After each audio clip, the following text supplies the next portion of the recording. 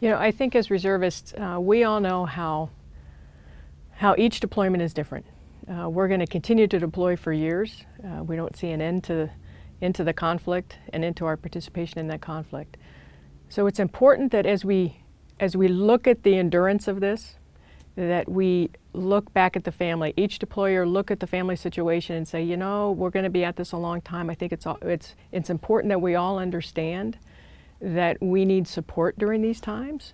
As the children grow through the years, it's important that this is, as I said, this is going to be a long haul, so it's important that we all support the family as much as we can, pull the family in with the deployers and attend this training, because it will just help everyone involved, the deployers, the family, and the friends involved in this. So it's important for support for the family.